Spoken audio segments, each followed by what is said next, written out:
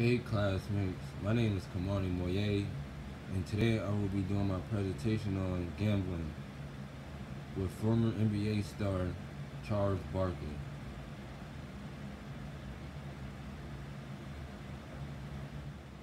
Who?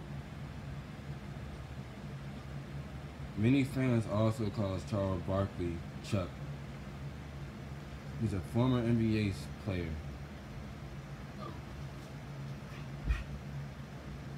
At first, he got drafted to the 76ers in 1984.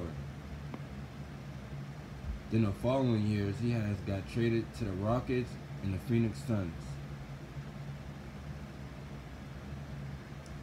Currently, he is a talk host for ESPN. He was born February 10th, 1963 in Alabama.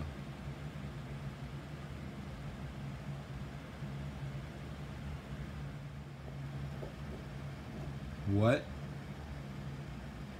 A former NBA professional basketball player, a current analysis for ESPN, has been betting and gambling ever since he became the fifth pick in the 1984 NBA draft. So ever since he's been drafted in 1984, he's been gambling like crazy.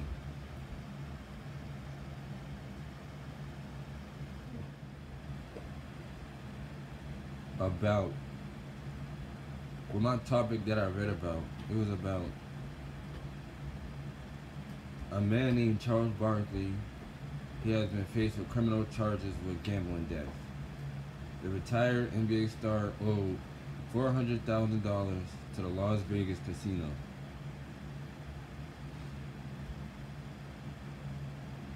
When he wasted all his money and wasted the Las Vegas casino money, he promised that he was going to pay it back, but not on their time, on his own time.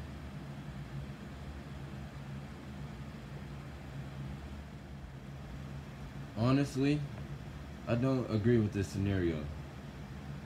I don't agree with what Charles Barkley has done. I don't think it was a great idea to spend anyone's money but then pays it back on your own time and not on their time.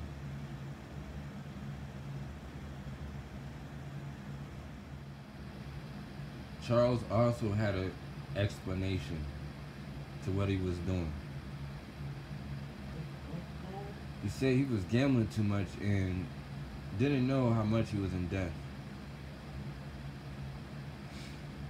He also told the workers that he's going to pay it back, but not at this moment.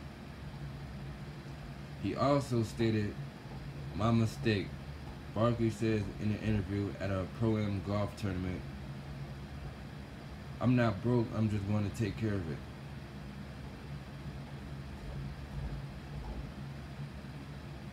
To me, I don't think that's a good idea, by taking someone's money then paying it back on your own time.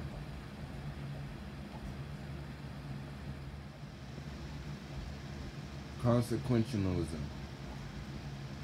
My theory is Charles did not think about what was going to happen next in the future.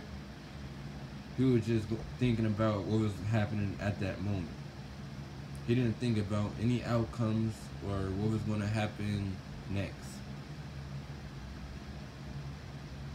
Overall, he did not do the right thing by keep gambling.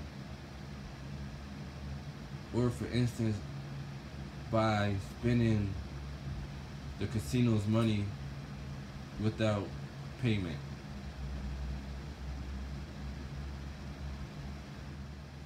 In this theory, I feel like Las Vegas casino staff had every right to charge him.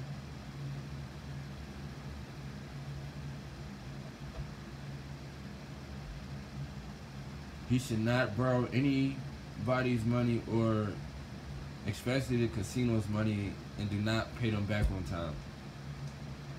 Instead, you pay them back on your own time.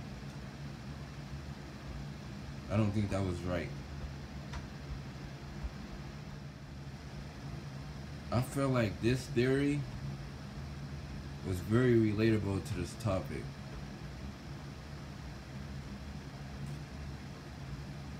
The retired NBA Hall of Famer should not be gambling with others' money if you can't pay them back on time. This theory goes with the golden rule.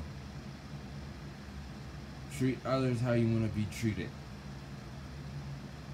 If you treat someone bad, they're going to do the same to you. If you treat someone good, good things are going to come.